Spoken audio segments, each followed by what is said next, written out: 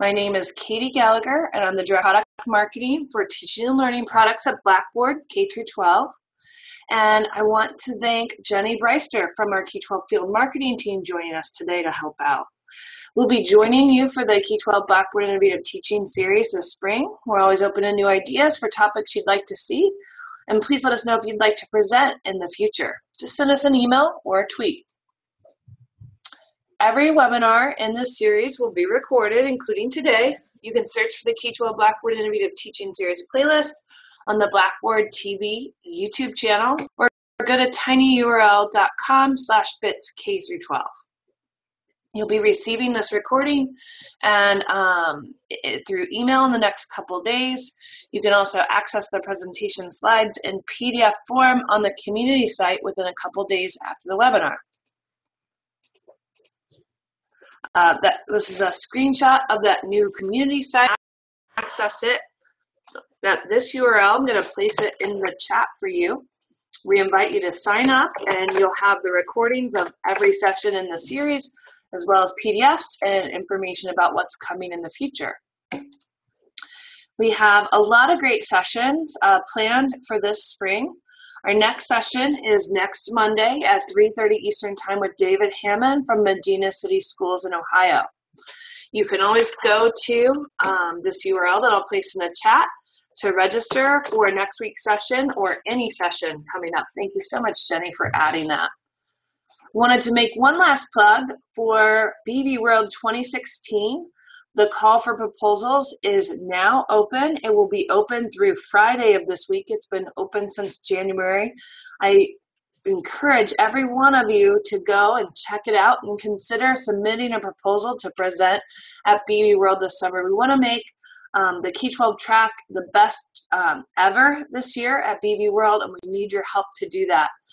It has been extended and it is open through this Friday, so please consider submitting a proposal and do so in the next couple days. We'll put that link in the chat as well. We are very happy to have with us today Jan Dickerson from Atlanta Public Schools. She's an educational technology specialist at Atlanta Public Schools in Georgia. She's been part of technology since she was a child. She loved the typewriter before personal computers ever existed. As a child, she would get any book and type the book on her typewriter as a hobby, and later became a typing instructor. Once PCs hit the workforce with a bang, Jan began teaching herself how to use the wonderful machine, and before long, she was teaching everyone in her workplace on how to use computers. She has over 25 years experience as a trainer and technology specialist and has been with Atlanta Public Schools as an educational technology specialist for 10 years. Jen's passion is to teach others how to use technology tools to make their life easier, and is an avid fan of online learning to better reach our students of today and tomorrow. So Jan, welcome. Thanks so much for your time and expertise today. With that, I will hand it over to you. Thank you. Hello, everyone. As she mentioned, I am an educational technology specialist in Atlanta Public Schools, and my duties include providing teachers with technology resources that's related to the subject that they teach, and also co-teaching with students on how to integrate technology in the lessons and what that should look like. Also provide training on technology tools and the district initiatives as required. We have quite a few things going on this year. I'm currently assigned to 6 schools. I have 3 high schools and 3 elementary schools. And one of the high schools' focus this year is to become transparent. So the principal said to me, Jan, I need something that everyone can see what is going on in the classroom. So I, of course, thought of Blackboard, and we came up with that. So I was challenged with creating a plan on how we were going to implement it. So after I shared with her with some of the best features about Blackboard, she was really interested. So we came up with a plan along with the leadership team on how we would implement this. So, before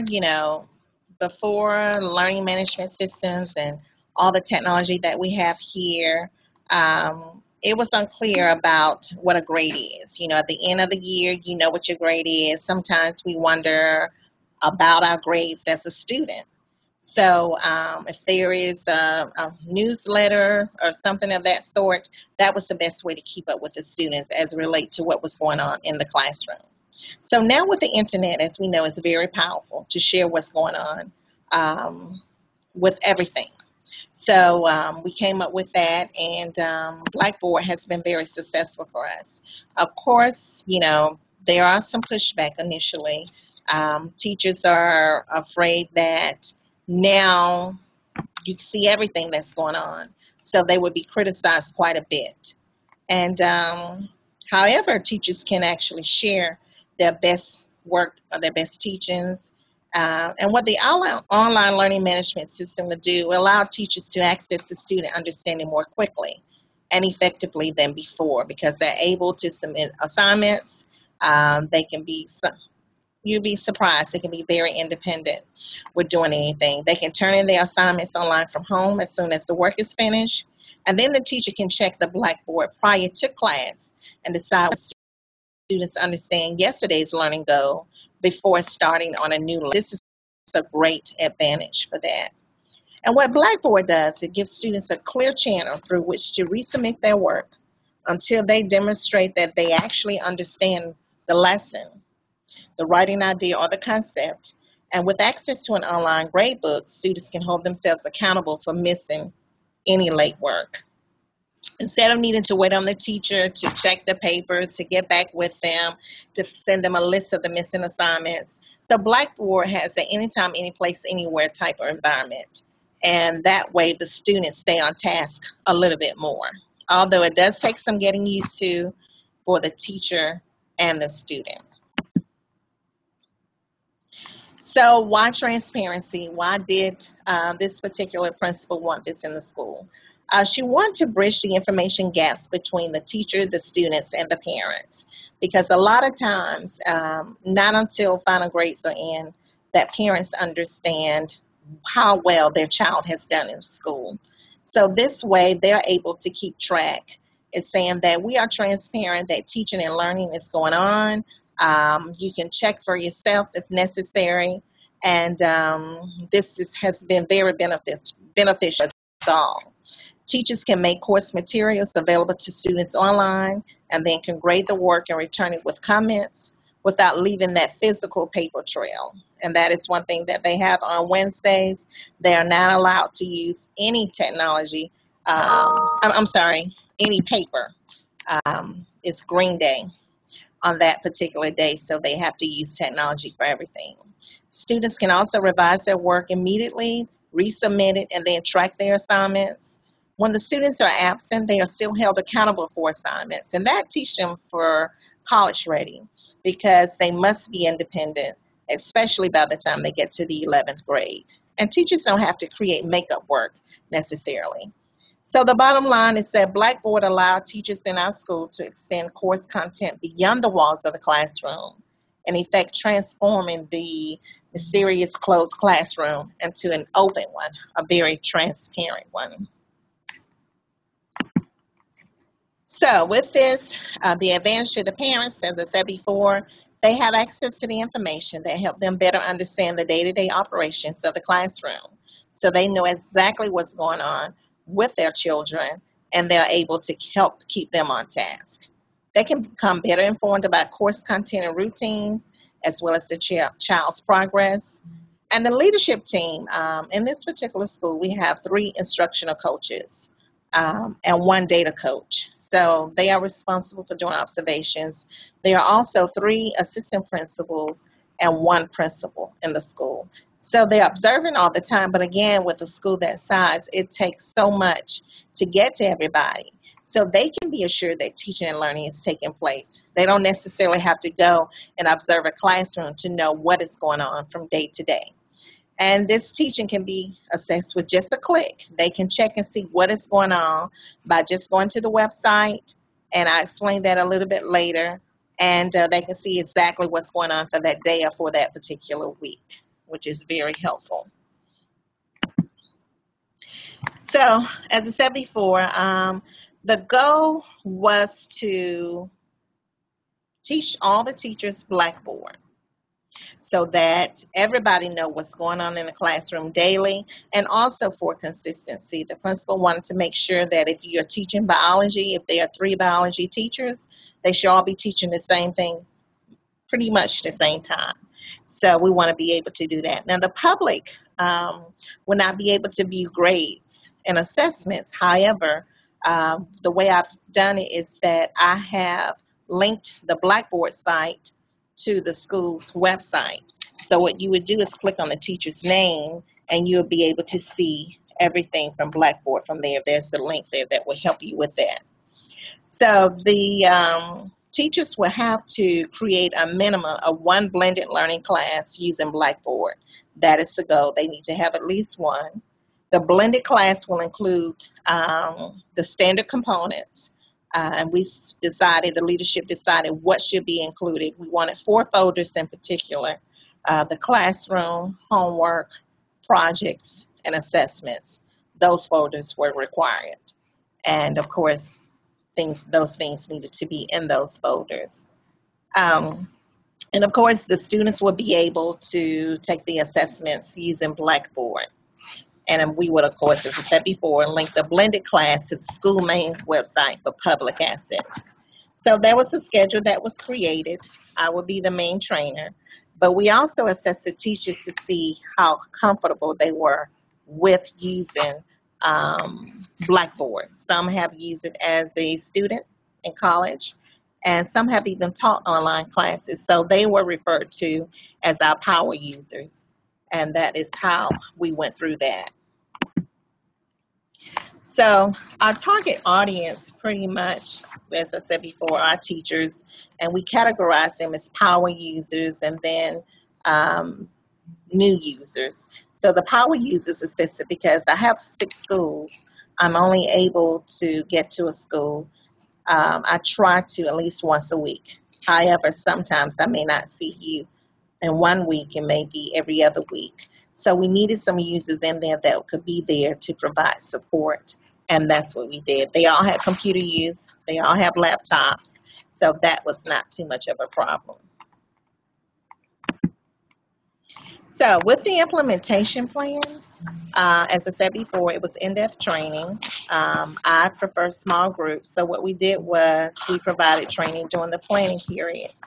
They have 90 minutes that they are required to training. So we use that time once a week to provide that training.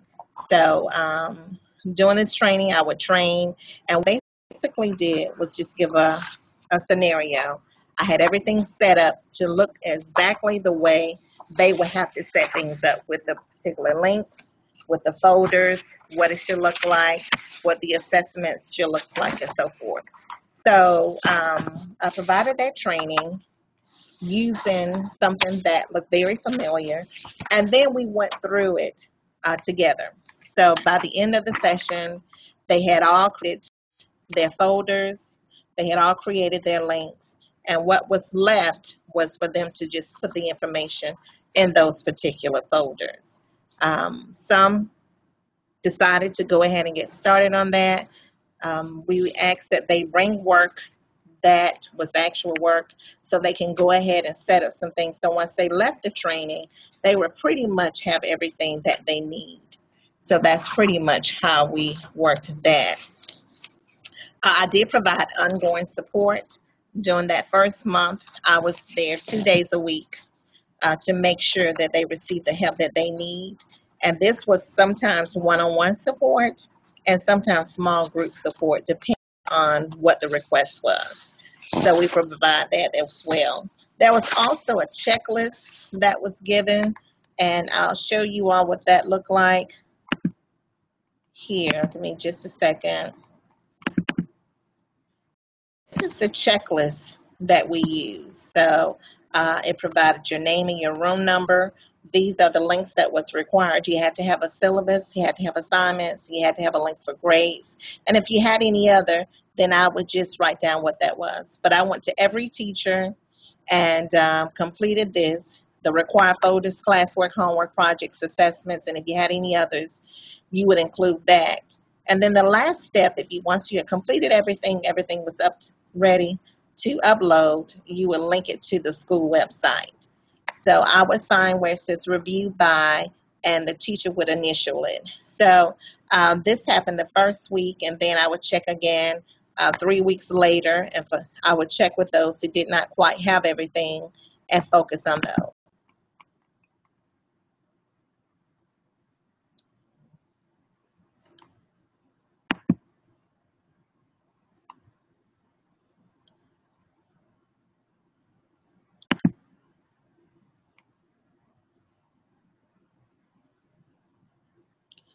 I think I've lost everything. I'm not sure. Hold on just a second. Are you trying to share your application or go back to the slides, Jan? I'm trying to go back to the slides. I'm sorry. I may have closed out. I can pull that up for you. Thank you. Here you go. Thanks a lot. And as I said before, we checklist for consistency because we want everything to look pretty much uniform. The size of Thero, as far as students, there are about 600 students there, give or take. Were there any other questions?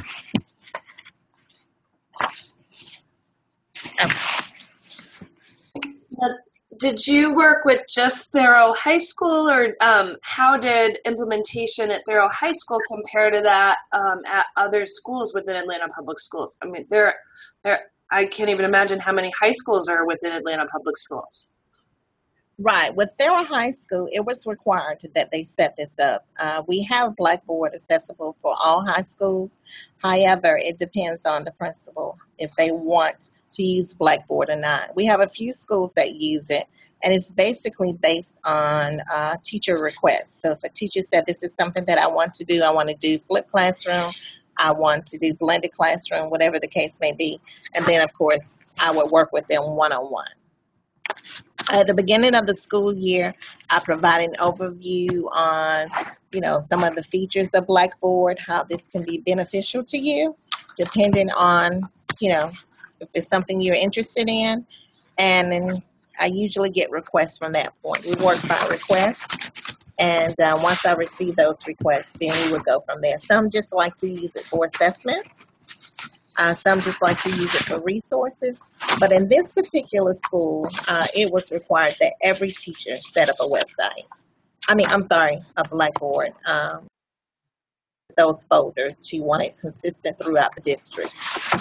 Throughout her school. So, sorry for the interruption. Sorry for the interruption, Jan. If you're not asking a question, if you could turn your microphone off. We're getting a lot of background noise and want to be sure that the recording is clean. So do encourage you to turn your microphone on to ask questions or to use the chat. Asking a question, if you could turn your mic off.